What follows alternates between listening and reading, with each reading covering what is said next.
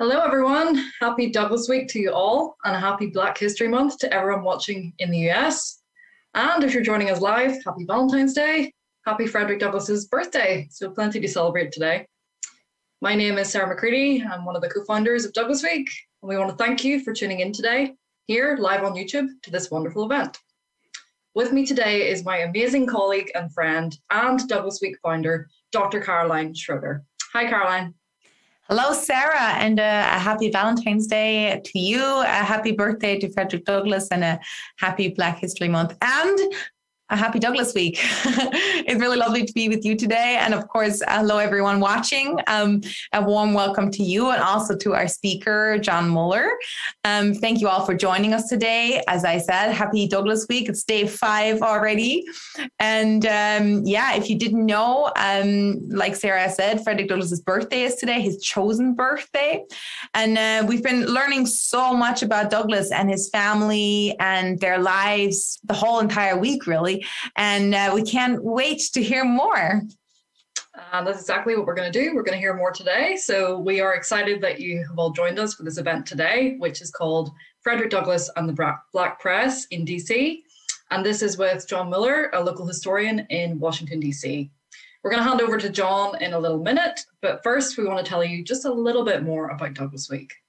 Thank you, Sarah. I'm sure that everyone at this point probably knows about Douglass Week and that we've created it to celebrate and also to commemorate the great abolitionist Frederick Douglass and everything that he stands for. And of course, other change makers as well. We always say that Fred Douglass is kind of the kickoff point for conversations and for performances and for discussions and reflections.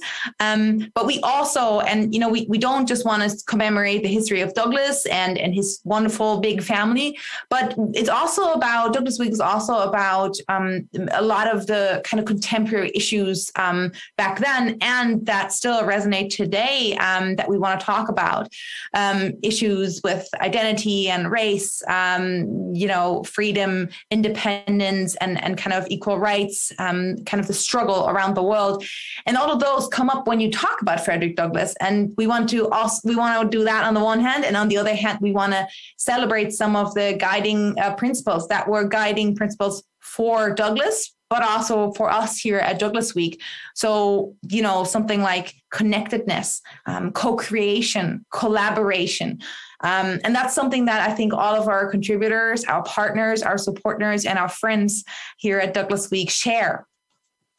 Yes, Caroline, well said. And I think the Douglass community has grown so much since we started Douglass Week in 2019. We can't wait to see this grow more. So thank you for tuning in. Before we begin this event now, there's just a few small things that we want to note in terms of housekeeping.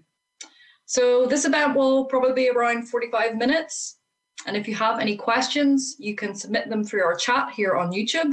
We will be monitoring that and we'll do our best to pass on all your questions to John Muller, our speaker today. And finally, just to say, we ask everyone to please be respectful to our panelists and other audience members. Inappropriate conduct will not be tolerated. So thank you very much, everyone, for understanding and being respectful. Yes, thank you so much for being respectful, everyone. Thank you, Sarah. And just a note for our audiences, all of the events that you can see here on our YouTube channel, you're doing it right. You're here, you're joining us live, or you're rewatching this event. All of the events that happened during Douglass Week last year and that are happening this week, they have been recorded and they will be available after Douglass Week. So if you miss an event, don't worry. You can watch it back.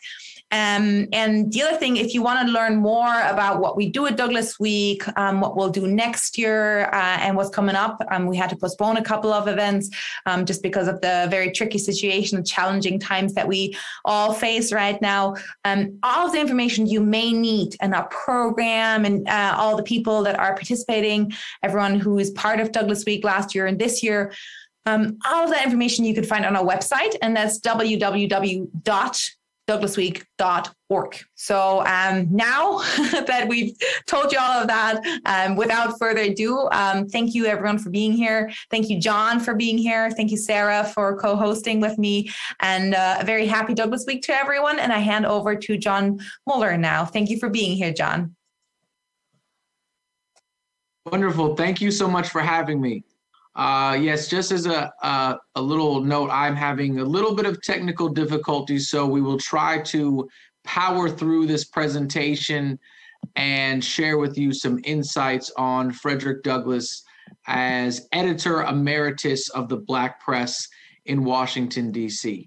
So this is day 5 of Douglass Week. I've had the distinct honor to present on Frederick Douglass and sports. The Frederick Douglass and Shakespeare presentation had to be delayed to a future to be determined date, but we are gathered here this morning in Washington, D.C., and wherever time it is in the time zone you are tuning in from, we are glad to have you with us. All right, so Frederick Douglass lived in Washington, D.C. from 1870 to 1895. During that period of time, he was a publisher and editor of the New National Era, which was published from 1870 to 1874. I will get into that in just a moment.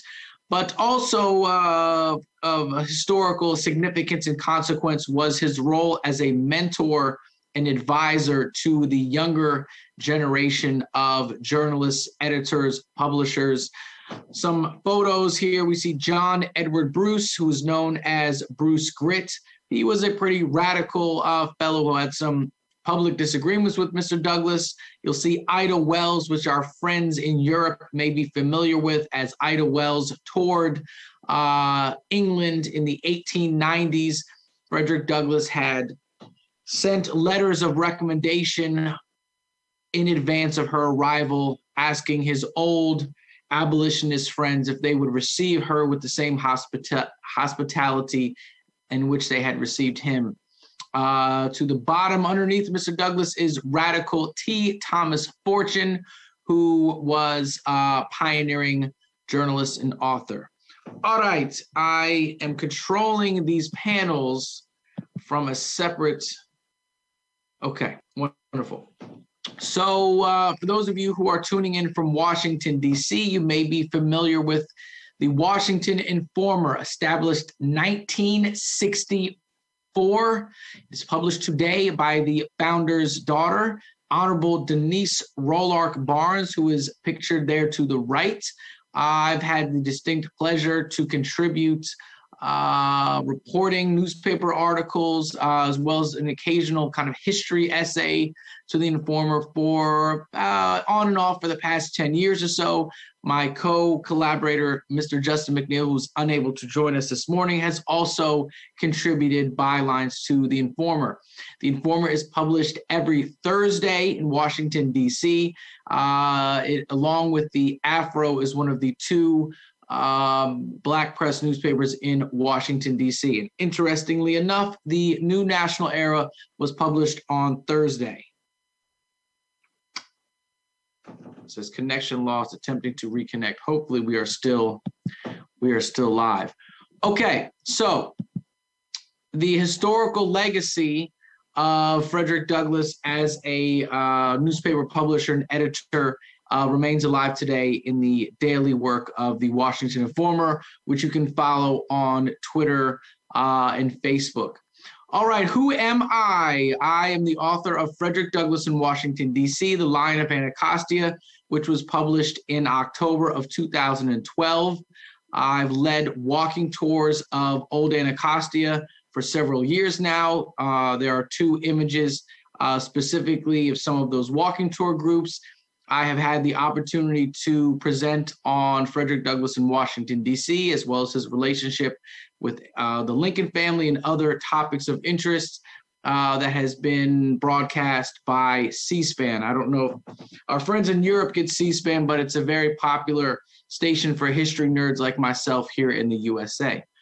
All right. Here are photographs actually from very recent walking tours that were kindly supported by Douglass Week 2022. To the left is the Honorable ANC 8A Commissioner Robin McKinney welcoming the tour group on 14th Street, Old Pierce Street, and Old Anacostia. When Frederick Douglass would welcome journalists to the neighborhood, such as Jane Marsh Parker, he would walk the community, and there was a very famous profile that she wrote on Mr. Douglass, and she was walking on 14th Street, which is where the picture to the left is taken. To the right is a gentleman looking at the inscription on the Freedmen Memorial, or the Emancipation Memorial in Lincoln Park, also known as Emancipation Park, at 11th and East Capitol Street in Washington, D.C. That was on Saturday's walking tour of Frederick Douglass and Capitol Hill, which was part of Douglass Week. All right, here is another photo that was taken yesterday. Due to the closure on Sundays of the Frederick Douglass National Historic Site, we had to improvise, and therefore we ascended to the top of a nearby residential street and took in the panoramic view of Washington, including the Capitol Dome, Jefferson Building of the Library of Congress. And these are photos from tours that were supported in part by Douglass Week 2022. We encourage and invite all of our European friends or friends from out of town, when they come to Washington, D.C., please connect with us, and we'd be glad to take them around to some of the sites and historic places with residual consequential connections to Frederick Douglass. All right, so the New National Era was published in Washington. That is actually a typo on the top, please forgive. It's published from 1870 to 1874. That is the kind of the watermark of the New National Era. Published weekly in Washington, D.C. Frederick Douglass, editor, the Douglass Brothers publishers. The two Douglass children that were the publishers are Frederick Douglass Jr. to the left, Lewis Henry Douglass to Frederick Douglass Jr.'s right. You'll then see in the middle is Richard Theodore Greener, the first Black American graduate of Harvard University. He was involved with the newspaper. Mary Ann Shadd Cary was also a contributor to the New National Era. And then you'll see Mr. Frederick Douglass to the right. At this time, there was no Black press newspaper published in Washington. This was prior to the Washington Bee, prior to the People's Advocate, prior to the Colored American, prior to the Washington Informer. All right, the New National Era had subscription agents all over the country. It would advertise current publications. Some may be familiar with William Still's History of the Underground Railroad, published in 1872. So there were advertisements in the New National Era seeking subscription agents for William Still's 1872 History of the Underground Railroad. You'll see to the far right is the front page of the New National Era. Like I said, it was published weekly from January 1870 to the fall of 1874. There were advertisements for classes at Stower College in Harpers Ferry. There were advertisements for Howard University in Washington, D.C., and it would chronicle local news, regional news, national news, and even have dispatches from Ireland and Paris about international news. All right. Let's see if this works here. Okay, another significant element of the New National Era was its chronicling and documenting the first generation of Black American United States congressmen and United States senators. From 1870 to 1901, there are 21 Black Americans to serve in the United States Congress and United States Senate. Some of these individuals, there's not very much known about their biographies, and some of these gentlemen, what we do know, is taken from profiles that were written in the new national era. The custom of the day was that when these gentlemen arrived to Washington, D.C., from the southern states of America, they would seek out Frederick Douglass's home on Capitol Hill and or his newspaper office on 11th Street, and they would be interviewed, and the New National Era would say, we'd like to welcome to Washington, D.C., Jefferson Franklin Long, let's say, who was elected from Georgia. And there would be a profile on these individuals, these gentlemen, and it was very important, the New National Era, to chronicle the groundbreaking congressmen and senators. All right. Douglass home on Capitol Hill. I don't know how many have been to this house. I don't know if you're on YouTube and you can make a comment, but I'm sure some people have been past this house before. It's right behind the United States Supreme Court, right around the corner from the United States Capitol. Serving as the D.C. home of Frederick Douglass from 1872 to 1877, the home was a gathering place for Howard University students, local ministers, artisans, writers, foreign diplomats, congressmen, senators, Supreme Court justices, postmaster generals, cabinet secretaries, and other leading officials of the day, including journalists.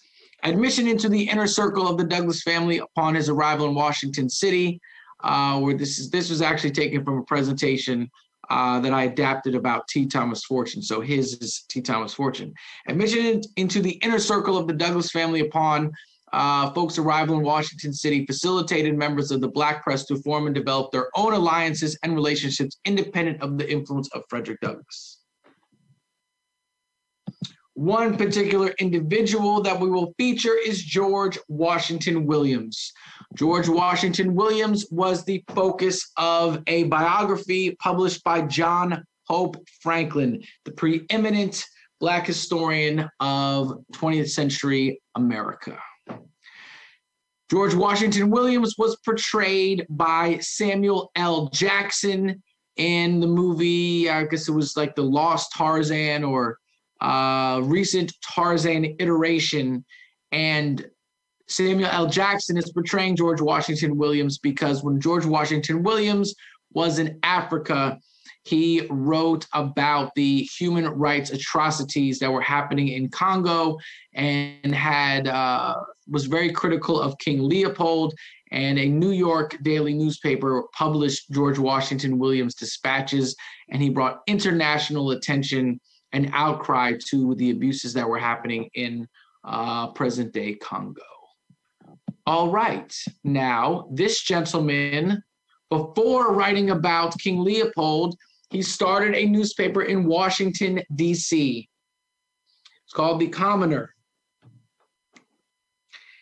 And you can see that all money orders and letters on business must be directed to the editor of The Commoner, 316 A Street Northeast, care of Honorable Frederick Douglass until further notice. So not only did Frederick Douglass allow gentlemen such as Blanche Bruce to lodge in his DC home, but he allowed enterprising young journalists to essentially use his home as their office, as opposed to having a P.O. box or a co-shared workspace. Mr. Douglass allowed Mr. Williams to essentially use his home as a place that he could help to start and transact a business to assist this paper. All right. John W. Cromwell started a newspaper called The People's Advocate in 1876 in Alexandria, Virginia. Its office was changed to Washington, D.C. Mr. Cromwell was its proprietor and editor for 14 years of uninterrupted publication. Mr. Frederick Douglass would write under a basically an alias or pseudonym M of DC, Marshal of DC. Frederick Douglass would write editorials to the People's Advocate. Mr. Cromwell served on the board of Storer College in Harpers Ferry, in which Frederick Douglass was closely affiliated with. The People's Advocate was published on 7th Street, Washington, D.C. Some may know that area and its historicity from Langston Hughes, the Harlem Renaissance, Gene Toomer, Zora Neale Hurston, and others who chronicled the culture and society of 7th Street Northwest, which is just due south of Howard University. So Mr. Douglass was friendly with Mr. Cromwell. Mr. Cromwell was the gentleman who gave T. Thomas Fortune the opportunity to get involved in journalism when T. Thomas Fortune was a student at Howard University. All right, this is a little background on T. Thomas Fortune. Within the interest of time, we are not going to spend any more time on this other than you can briefly see this slide. Fortune was a very radical journalist that Douglass had a very close relationship with. All right. So not only did Frederick Douglass befriend editors and publishers and contribute to their papers, as well as occasionally send a letter of endorsement to say that I have just renewed my subscription to the People's Advocate, and I encourage others to do so. These documents are essentially receipts demonstrating Frederick Douglass's yearly subscription. I believe this is from 1883, yearly subscription to Mr. Cromwell's paper for $2. And there's a newspaper clip that Mr. Douglass with Mr. Cromwell were headed to Richmond, Virginia, where they met with the editor of the Richmond Planet, John W. Mitchell. All right. Following the Civil War and in the mid-1870s, a colored press association was established. Today, the NNPA is the National Newspaper Publishers Association. We do not have we tried to reach out to other journalists in DC to be on this call, but their schedules did not align. So I apologize if I misspeak. But the NNPA, which is essentially a membership organization of Black press newspapers in the country, I believe it's about 110, 120 participating newspapers. Some of these have shifted to online, but there are about 100 Black newspapers that are in the United States today. And the NNPA, historically, its origins are in the Colored Press Association, which was organized in the mid-1870s. Here is a newspaper clip of their meeting in 1882 when they met in Washington, D.C.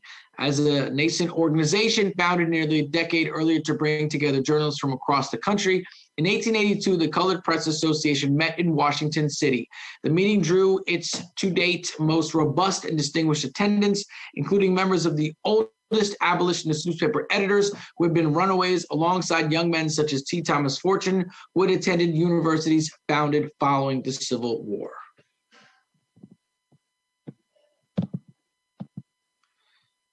Okay, some of the attendees of the Colored Press Association in 1882 were Reverend Francis J. Grimke, who married Frederick Douglass or officiated his second marriage. Mr. Grimke was an associate of Carter G. Woodson, who founded Negro History Week that became Black History Month. And you'll see on the bottom, it says, among those present were Professor Richard Theodore Greener, who I mentioned earlier, Mr. Douglass, and Alexander Cromwell. I believe they mean John W. Cromwell, but nonetheless.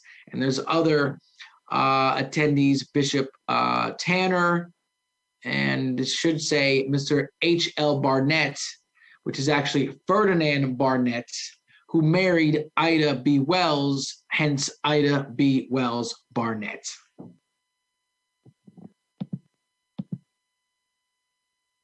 All right. Among the attendees of the 1882 Colored Press Association were William Calvin Chase of Washington City and Ferdinand Lee Barnett of Chicago. Chase would prove to be T. Thomas Fortune's antagonist for more than 40 years within the pages of the Black press, as well as in Republican Party politics.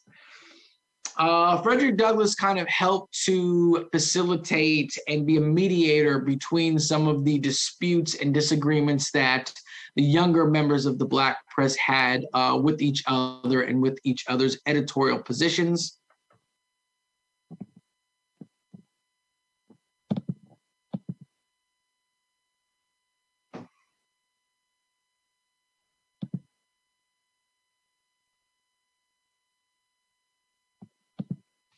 All right, so T. Thomas Fortune founded the New York Globe, and he would frequently have spats with the Washington Bee, which was published by William Calvin Chase. And as I mentioned, Frederick Douglass on several occasions tried to facilitate and mediate disagreements between the younger generation. All right, William Calvin Chase. He was a close ally of Mr. Douglass, but they also had some public disagreements. Mr. Chase, out of his newspaper office at 1109 I Street Northwest, which is essentially 11th and I Street, he would publish in pamphlet form Frederick Douglass's speeches. You can see just out 4 great speeches of Honorable Frederick Douglass. In the middle is a photograph from the Library of Congress of the Washington Bee's offices. So the top right is the distinguished gentleman, William Calvin Chase. And on the bottom is a document with the letterhead of the Washington Bee. And this is Mr. Chase sending just a simple letter to Mr. Douglass.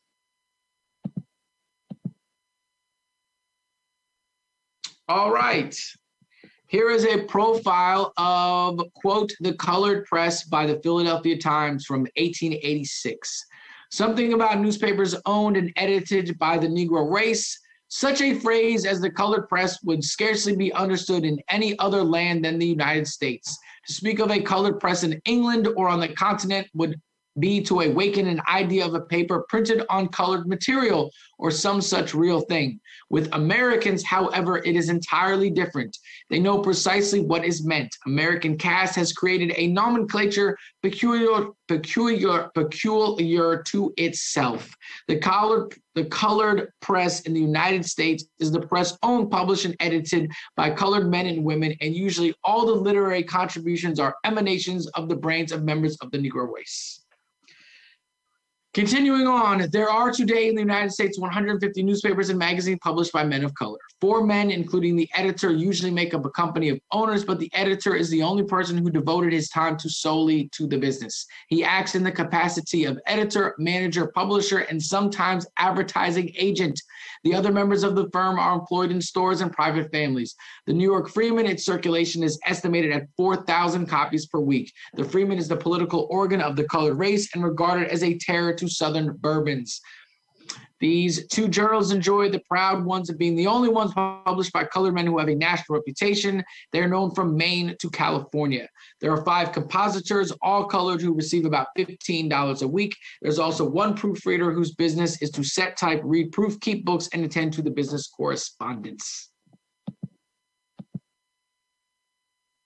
All right, here's another meeting of the Colored Press Association, this time in Atlantic City, New Jersey. When these conventions were held, Mr. Douglass was very deliberate in attending these conventions, and he would frequently address the gathering, and he would frequently share words of inspiration, speak about his experiences running the North Star newspaper prior to the Civil War, and he would also frequently orient his remarks to the politics of the day. You can see it says on the bottom, Frederick Douglass arrived here tonight and will address the convention tomorrow.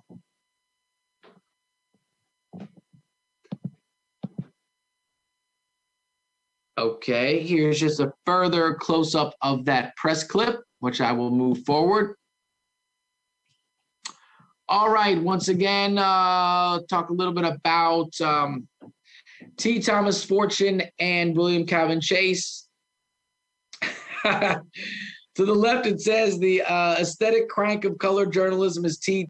Timothy Weed Fortune of the Freeman. He is chagrined with us because we knocked him out of the presidency of the Color Press Association. The best place for Fortune is the lunatic asylum. So you can see that these editors did not hold their tongues, or they did not restrain their fingers in kind of using strong language towards each other. And Mr. Douglass, when he would see this, he would frequently write a letter to these editors, essentially saying that they really should cool some of their rhetoric, because they were all these colored editors and publishers and newspapers were working to advance the race and advance progress, and it did not help by by focusing their ire on each other. All right.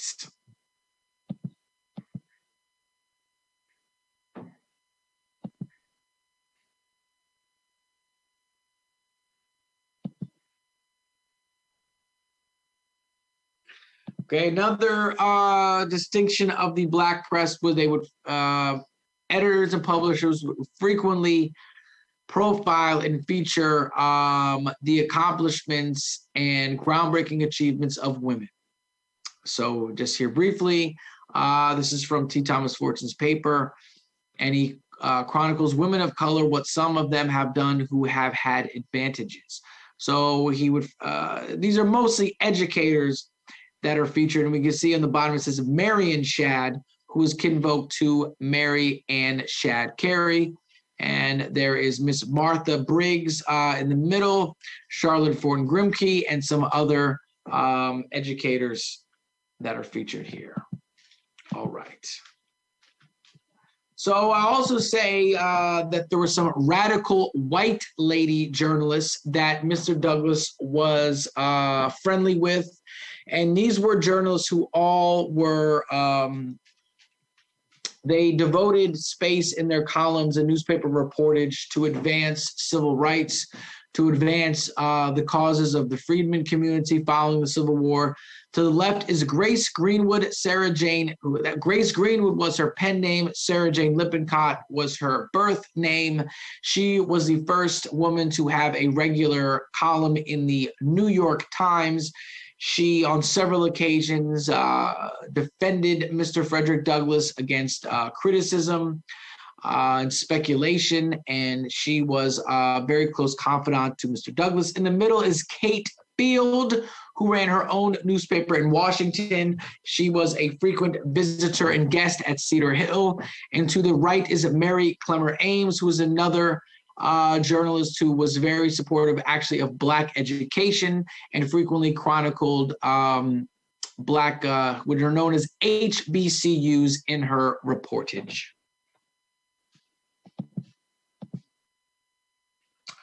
All right, this is just a view of W Street in Old Anacostia looking up at Cedar Hill. And this is a view that many journalists would have seen with sans the fence when they would visit Mr. Douglass in Cedar Hill. One of the journalists who visited Frederick Douglass, as well as T. Thomas Fortune and other Black journalists, was this gentleman, George Alfred Townsend.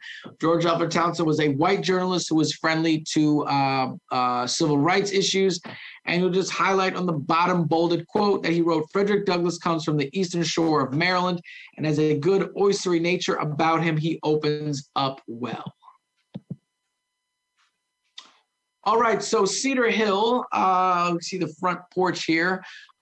Frequently, journalists would just descend upon Cedar Hill. Sometimes they would be, their arrival would be expected. Other times they would go to Cedar Hill when there was a recent political scandal or some sort of issue, and they sought Mr. Douglass's comment and insight and perspective. And one of the journalists who was a frequent presence at Cedar Hill was Ida B. Wells. She was several years Mr. Douglass's junior. She was born in 1863. And when she was just in her late 20s and very early 30s, Mr. Douglass helped to secure her accommodations to speak out against lynching or extrajudicial violence in the American South. And she took her cause to England, where she was well received. And to the left is a letter that Miss Wells writes to Frederick Douglass. And I believe that Frederick Douglass was very integral to introducing Ferdinand Barnett, was a Black newspaper editor of Chicago, to his friend Ida Wells, and Mr. Barnett later married. All right. Here is Mr. Douglass in his library in Cedar Hill, and here are some young Douglassonians from the neighborhood gathered on the front step. I think okay, this is the last slide that I have. So not only was Frederick Douglass an editor, publisher, but he was an active reader. He subscribed to several local newspapers, daily, weeklies, monthlies. This is from May 1894, when Douglass is subscribing to the very hyper-local Anacostia Press, which was published on Harrison Street, which is today Good Hope Road. And that concludes my very brief presentation on Frederick Douglass and the Black press in Washington, D.C. If there are any questions or comments, I'd be glad to take them. I see, did each of these papers have their own printing presses, or do they pull their resources to print? That is a wonderful question. Today, frequently the same printing warehouses, for example, in DC, the Baltimore Sun is printed in Delaware. The same company that prints the Washington Times prints the Washington Post. Back in these days, these offices all would have had essentially manually operated printing presses. So they would have all been, the typeset would have been set in-house, and they would have been published in-house. The kind of modern printing warehouses and distribution mechanization is kind of a more modern industrial development. That's a wonderful question. Were there any photos of Cedar Hill when he lived there? Yes. There are photos of Mr. Douglass on the front step with his mastiff dog named Frank. And the photo of Douglass in the library, his dog is actually on the floor, kind of at his feet. And that was, I don't know the exact date, that was probably about the 1890s that photo was taken. Okay, I don't know if there were any YouTube questions or comments, but this was a fun presentation.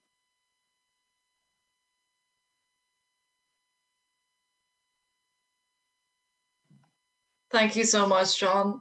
It's been so lovely to have you and to hear more insights and information about Frederick Douglass. We're always just so blown away by the richness of the material in your presentation. So thank you so much for being with us today. Thank you for tuning in on YouTube.